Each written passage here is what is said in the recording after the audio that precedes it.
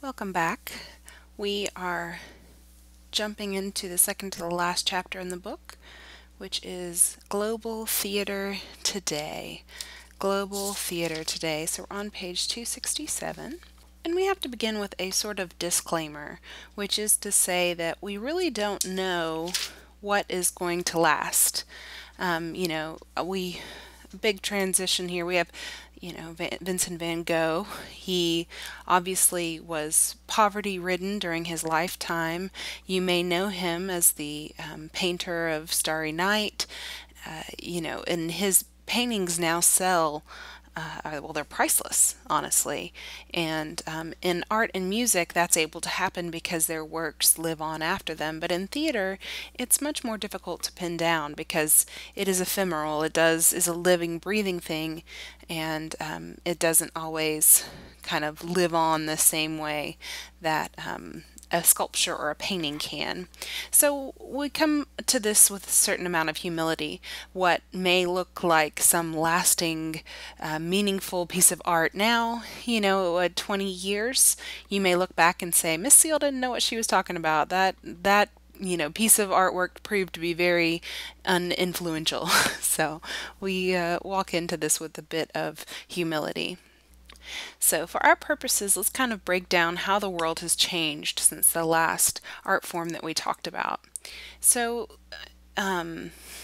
in modernity, which would be kind of up to the 1950s ish, it's not, a perfect system, but they believed in truth with a capital T, something that was definitely what's right for me is right for everybody else. Whereas postmodern in mind frame, which I'm not saying that you necessarily are a postmodern person just because you live in a postmodern age, but postmodern individuals tend to see truth as oh, I'm sorry, I forgot to move those Google photo back up.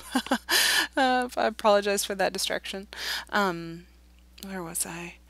So most individuals in a postmodern age believe more in what's right for me may not be what's right for you. Tolerance is another way of saying that. Modernity believed that we could kind of look at the universe and see ordered and logical consequences for action. If somebody gets cancer, we're going to use the scientific method to deduce why they got cancer, what foods were they eating, what environments are they exposed to, and that to a certain extent can be true. But postmodernity, in its art forms at least, tends towards seeing life as arbitrary and random. If you get cancer, c'est la vie, that's life. And most postmodern philosophers tend to embrace that chaos.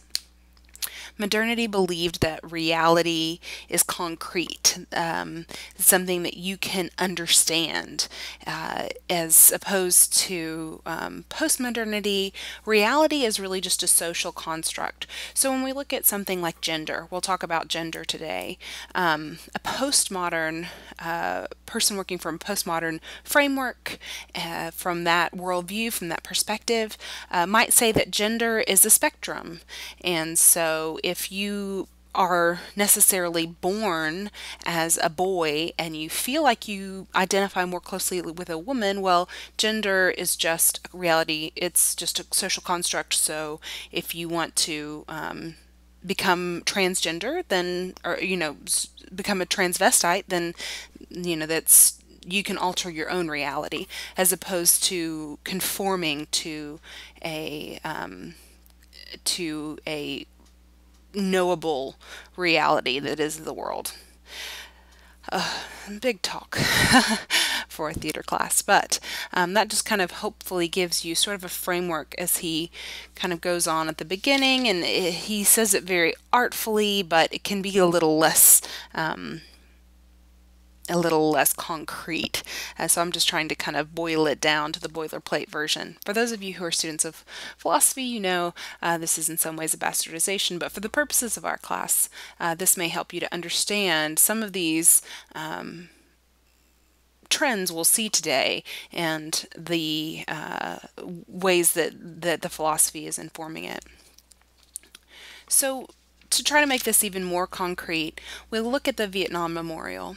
So if you walked up to a memorial in former times, it was usually a sculpture of a person, maybe they're in battle, maybe it's a sculpture of an important person, and then it often had kind of a motto, gone but not forgotten, in quotation marks at the bottom of the sculpture, and that would tell us what to think. It's giving us that universal truth. It's telling us what the meaning of this sculpture is, and we can kind of walk away and say, huh, I see what that artist was trying to tell us. Now, if you've ever been to the Vietnam Memorial in DC, it's a very, for me at least, it was an emotional experience because along this wall there are the names of those who died, and it's very off-putting. You don't know how to feel about it. Obviously, seeing the individual names is a nod to what we would think of as individualism, right? But another thing that makes this a postmodern piece of art is if you come at it from a different angle, you don't even see it because it's down kind of below. So it's all a matter of perspective, an individual perspective. There is nobody telling you what to think. There's no laugh track, as it were. Forgive the crass sort of simplification of it, but postmodernity is more willing to embrace the mystery of life and the individual interpretations as opposed to setting to a clear motto. There's a fair critique that he brings up in your book. There's a call to open theater that really this theater philosopher brought out, and it really did change the shape of many, and I think just the changing times. What happens as a woman when you are being represented, or as a minority, right? That's Laurence Olivier in blackface, and he would have been playing this black man as written by a white man and portrayed by a white man. And in what ways is that unfair? In what ways does he not fully understand what it was like to be the only black military officer surrounded by white men? I don't think Laurence Olivier can actually understand that on any real level. Laurence Olivier, by the way, is a very famous BBC, not BBC, a British actor. The Oliviers is the name of their Oscars. It just tells you how important he is. You may recognize the actress on the right there. That's Maggie Smith. She is Dame Maggie Smith. She is a professionally, classically trained actress, but you probably know her as Professor McGonagall from the Harry Potter series, or it's the Victorian. Anyway, but if we look at a play like Taming of the Shrew, which is also by Shakespeare, what happens in Taming of the Shrew is he gets this stubborn woman and he basically beats her into submission, and not in a 50 Shades of Grey kind of way. I mean, he really does. It was modeled after the Punch and Judy in the Italian Commedia dell'arte, which was, literally the joke was that Punch would punch Judy. That's the funny part, making light of domestic violence. And so, we admire Shakespeare for his poetry, but he also is sort of stuck in some unfair gender roles. And this happens definitely in Hollywood. Another kind of problem is the lack of leading roles for people of color in Hollywood. If we look at the 2000 film Pay It Forward, that was actually based on a novel, and in the novel the leading character was African American, and he suffered from keloids, which is a scar tissue issue that only happens in African Americans, and Hollywood actually rewrote the story with Kevin Spacey as the leading man, and he had scars instead of keloids. But you rarely see a part that is originally for a white man rewritten so that it can be played for a person of color, Right. So, in what ways is Hollywood still not willing to take risks on women and African American or any people of color? So, today we'll be discussing a lot just kind of the rise of minorities and how they've come to represent themselves, which is a nice change from everything we've looked at before, sort of an ethnic identity movement, as Wong put it in his interview. So, another example of this, if you don't know about this Chinese tradition of lotus feet, which is wrapping a woman's feet so that they'll be smaller, which is considered more attractive. And in the Chinese opera, remember, men depicted women, and they took these tiny little steps in order to portray women, because a lot of women had to take small steps because of this torturous and barbaric tradition of binding feet. And so if you can imagine being a modern woman, when Chinese opera came in back into times, you're walking and taking these tiny little steps in order to portray this barbaric tradition. But not only that, but a man is teaching you how to walk like a woman, right? So this, as a woman, you can kind of understand how this is demeaning, right? The end of Taming of the Shrew, the happy ending is that she bows down and kisses the feet of the man who's beaten her into submission. Don't think many self-respecting women would do that. So what this led to is a call to action for women. We need to write our own stories. A call to action for people in minority. We don't need to have blackface plays anymore. We need to have people of color writing plays about their own traditions. And that is much more we're writing history down. And so this is Alan Cummings. He's a homosexual, and he represents often the homosexual agenda in politics and in plays. He tends to, speak out, very vocal. In this picture, he's doing Macbeth, but he's playing every part in Macbeth. So he's both Macbeth and Lady Macbeth, and he's doing it all from in the confines of a mental hospital. So just talking about, once again, that postmodern philosophy that gender is up for interpretation, which we also kind of saw in Julie Taymor's interpretation of Prospera rather than Prospero, right? Remember, she cast Helen Mirren as the lead in that Shakespeare play. So,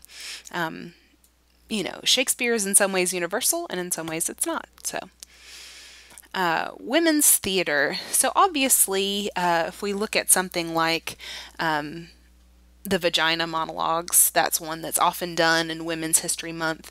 But there's a lot more women doing theater for other women to celebrate womanhood. One of my favorites is Wendy Wasserstein there. You can see Meryl Streep. She was one of the earliest female writers to get serious recognition, such as the Pulitzer Prize. So, another kind of example of this gender bending comes with a author who is called Jane Martin, but it's commonly known that Jane Martin is just a pen name for John Drury, who works out of Louisville, the Actors Theater of Louisville. And so he's writing these plays to support women's rights, and somewhat controversially. I mean, hopefully women can get published on their own, right? But I appreciate him because he gave me one of the best plays of my career, which was Flaming Guns of the Purple Sage. You can see there's three leading ladies there, really strong women who are playing strong female roles. So I'm not going to hate him for it. I appreciate anybody who is putting strong female leads out there. He also wrote a really popular form of Pride and Prejudice, a kind of new interpretation or version of it. So that's another example of how he writes for women through this pen name of Jane Martin. All right, so I had you listen to a clip from Raisin in the Sun, and then some of the actors sort of commenting on how that clip, what that clip means within the context of the African American community. This is by far one of the most important plays of our time, and Raisin in the Sun, it's just that image of a grape going from a grape and drying slowly into a raisin. In what ways was Walter Lee, this character played by P. Diddy there down there, he was just a chauffeur and he was denied opportunity after opportunity. And when Lena, played by Felicia Rashad in the blue there, in the light blue, when she won't even loan him money, she gets this big check, but she doesn't feel like he's a sound investment, and that just continues to dry up his dreams and dry up his dreams. And then she does invest in him, and spoiler alert, he wastes it away. He makes a bad investment. So,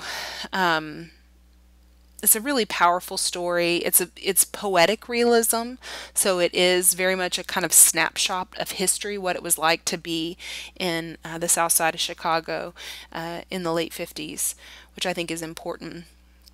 Plays like this, plays that were written by African Americans for African Americans, were before this were often done in churches, especially here in the South. They called it the Chitlin Circuit. Their words, not mine. But they would perform, African American performers would go around to different churches and sort of perform these plays for each other. But Lorraine Hansberry and Raisin in the Sun actually went all the way to Broadway, and that was really exciting. We have some important off-Broadway plays that he mentions as well, such as Amari Baraka's The Dutchman, which would have been of the Malcolm X mindset. He was trying to startle people. Amari Baraka was trying to warn people about the power of the black man. But Lorraine Hansberry is more about just capturing the truth of the moment, and unfortunately she died very, very young. I often think what would have happened if she hadn't died. So the Chitlin Circuit still kind of exists today. Tyler Perry's plays are still performed in churches and in theaters. I think the Von Braun has Tyler Perry plays, not necessarily that you're going to get to see the man Tyler Perry, but that would still be in the vein of what they called the Chitlin Circuit. So, and Tyler Perry, has made quite a bit of money off those performances as well as his movies. Very successful. There's just one of those cool posters. I love the 1960s. They just have such a cool aesthetic. So, just as the Chitlin Circuit, a lot of theater was performed in plays. The Louis Valdez, you watched a clip of him talking about his theater that was political, that was, what did he call it? Real theater of reality. That political theater is also done in the Latino community. On the right there, that's a play that I saw in Nashville called Alien.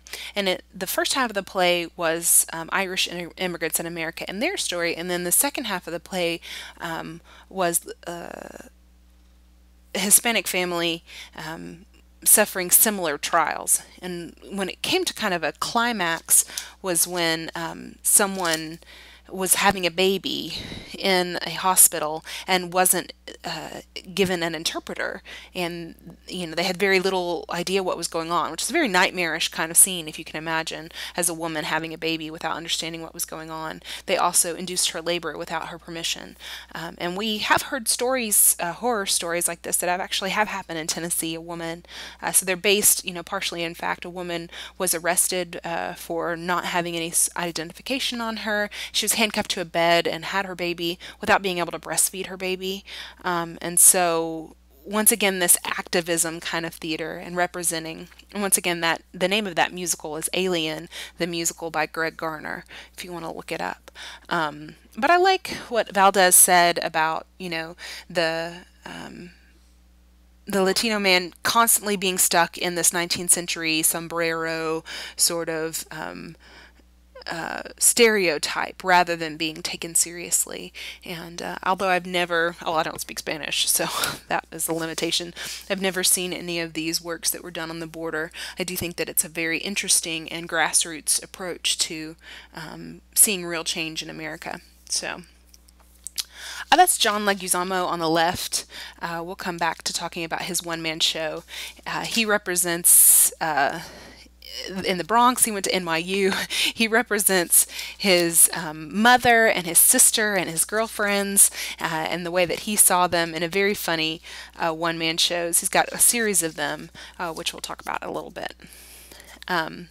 So you had to watch that big, long interview, so I won't belabor the point much, but there's a picture of M. Butterfly, and as it was represented, I think that he's got some great things to say about the authenticity of speaking from your own voice and then dealing with your own identity through that. As we said with Eugene O'Neill not wanting his plays published until after his death, there's a certain amount of responsibility that you have as a playwright that this makes it kind of scary to publish and broadcast your ideas to the world.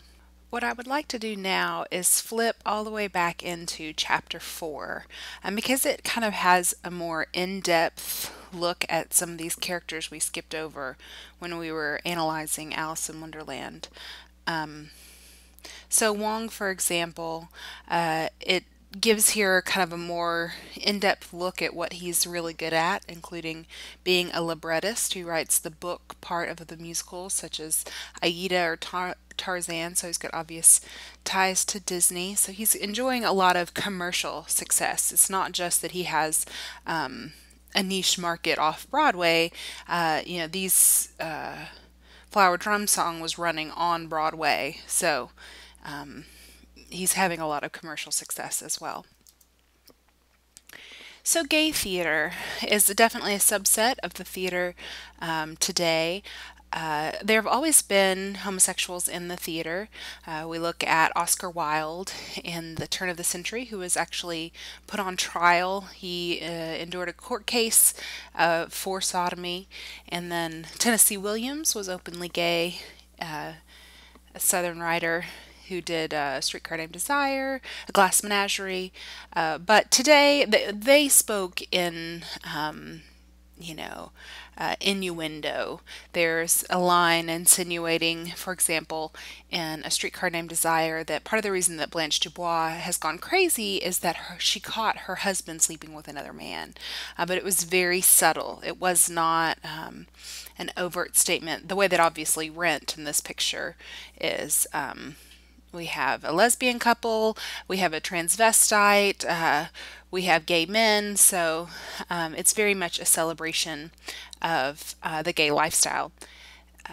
And to look a little deeper into gay theater, let's take a look at Angels in America. So if you'll turn back a page, that's why I was getting so confused. Turn back to page 79. We can take an in-depth look at the author, Tony Kushner. The most likely you've been exposed to Tony Kushner is through his 2012 movie Lincoln, starring Daniel Day-Lewis. You may be familiar with Tony Kushner. I first became aware of Tony Kushner when he appeared in a documentary, Theater of War, sorry, and that was a Brecht documentary. My interest in Brecht kind of took me there. Angels in America came out in 1993, so still very much before the AIDS crisis had fully come as far in medical advance as it has today.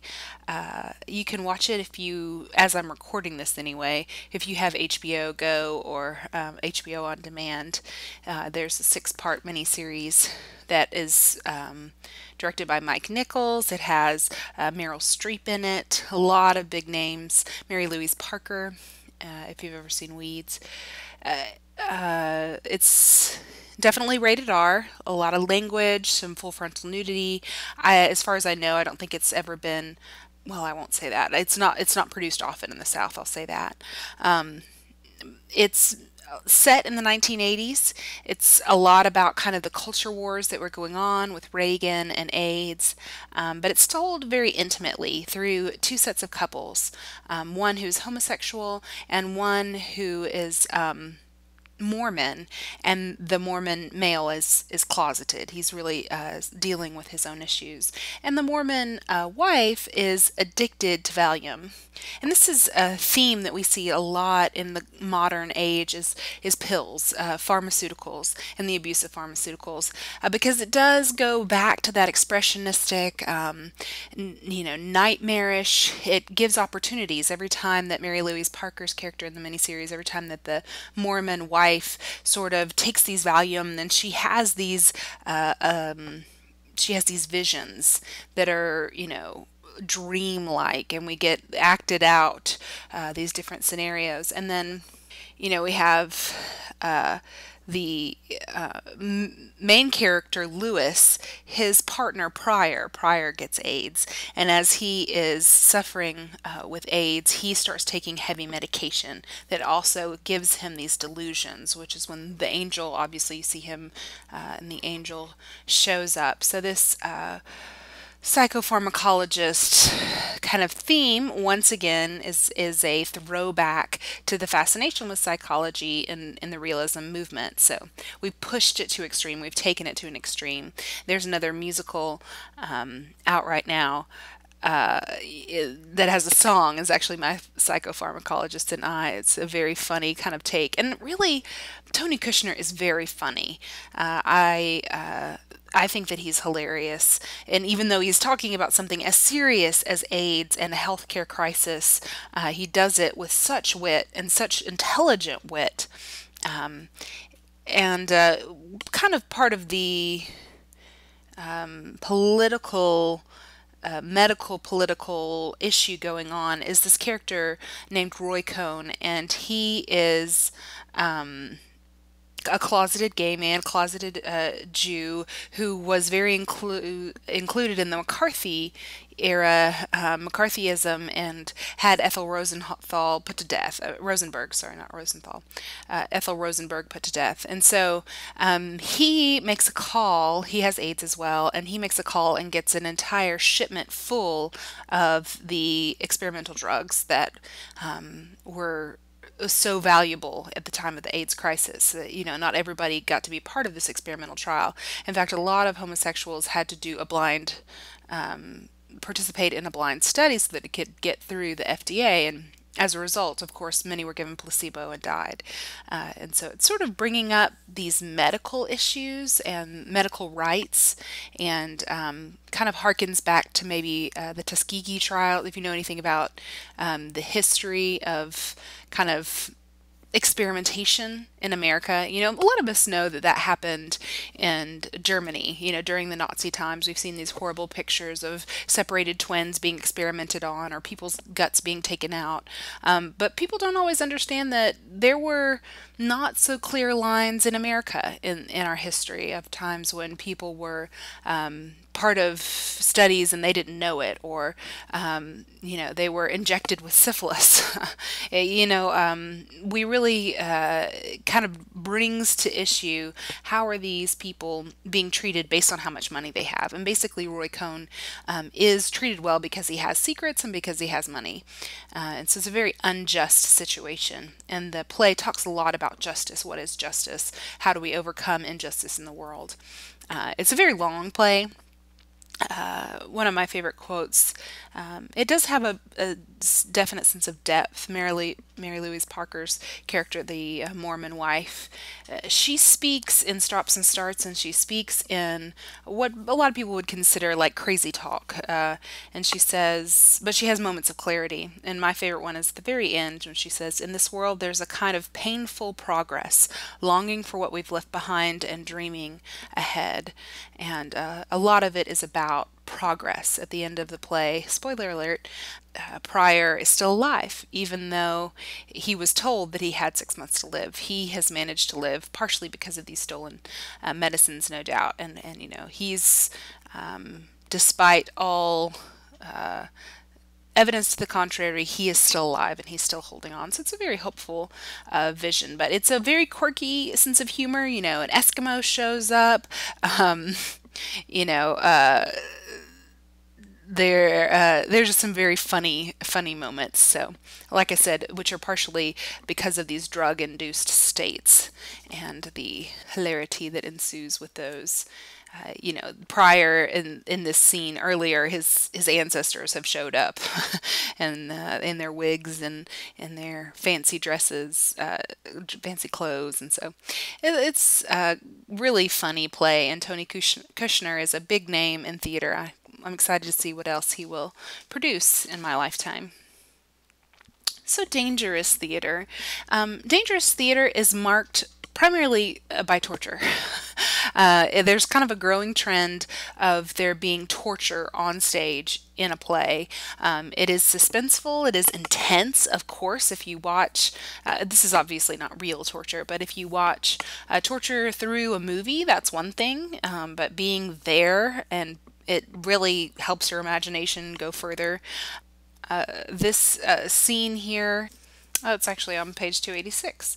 The Pillow Man by Martin McDonagh is the play being depicted here. In The Pillow Man, an author has a brother. The author, he writes these horrible stories of torture of young children, things like a razor blade in an apple, or a little girl being crucified. That happens on stage, because what happens is his brother actually goes out and starts to perform these horrible atrocities that that the author writes about.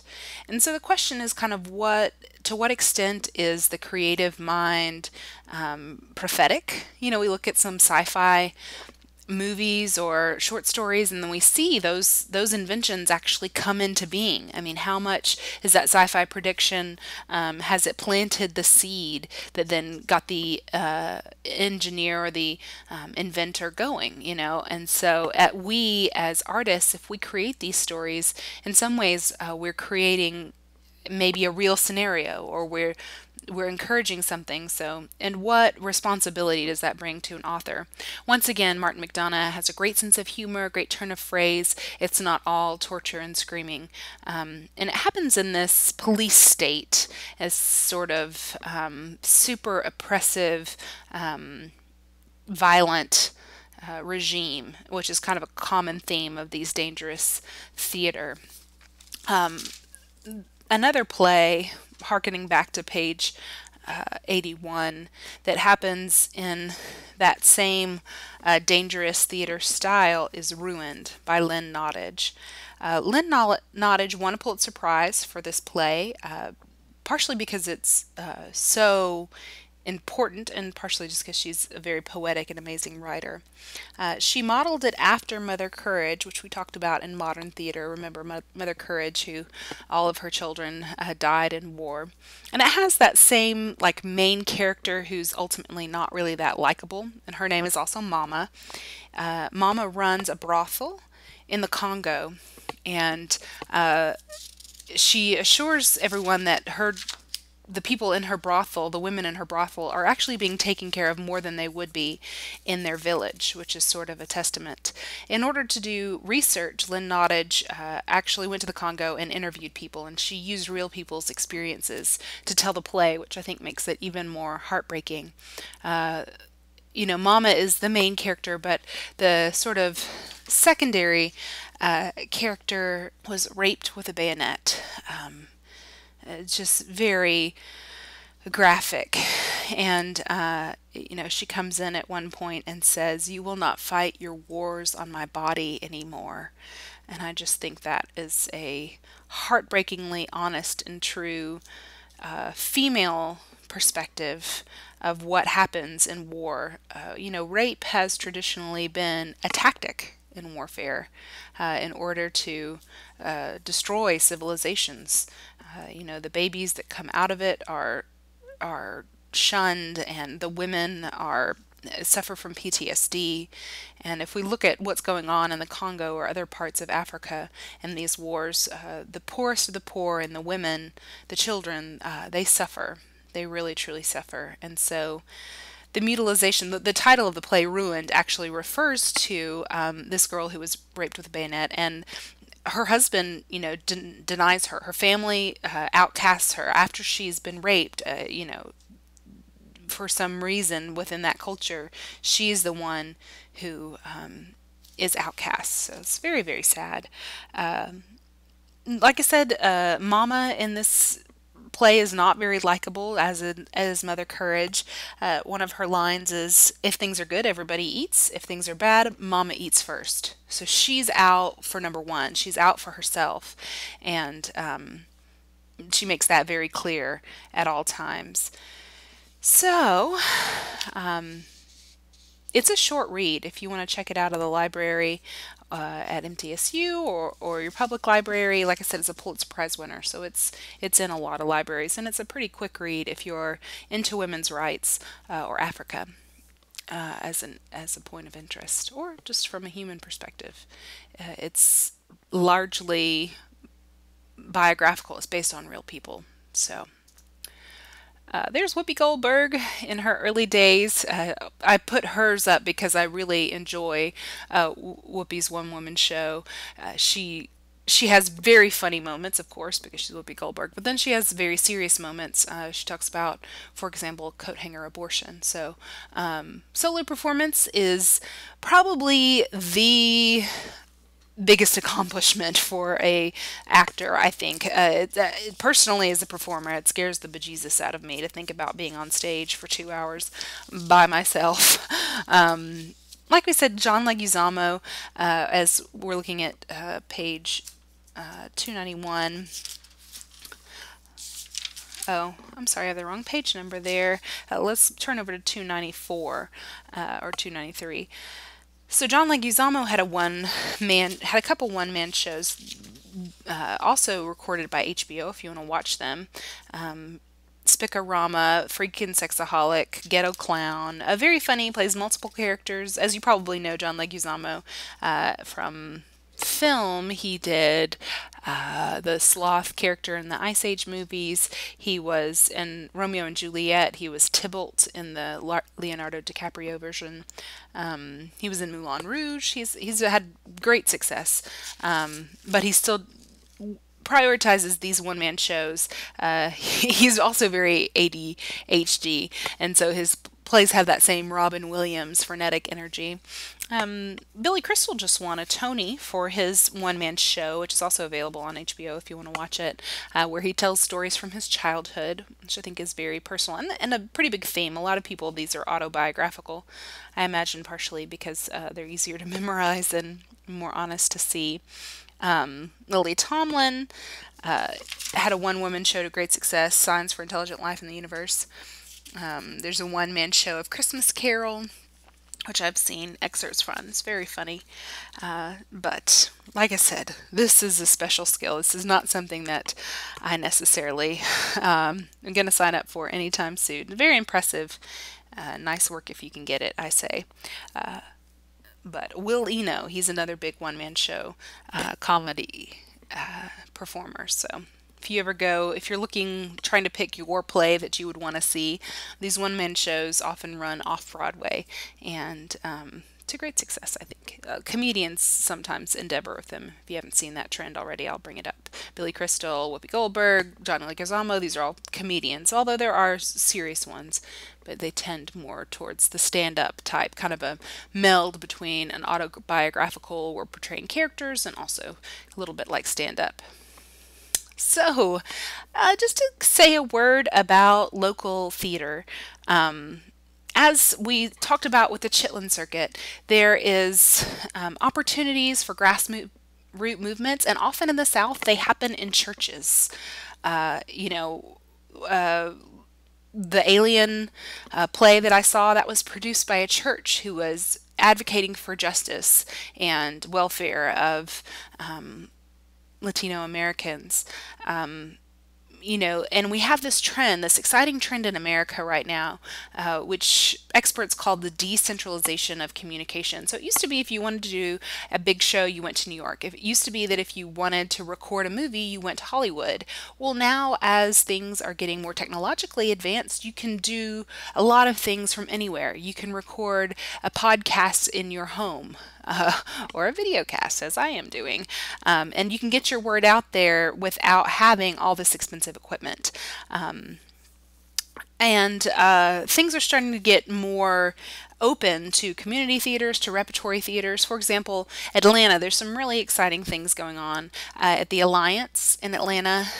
For example, the musical Bring It On, based on the movie, it first opened in the Alliance before it moved to Broadway. So just evidence of the decentralization of communication.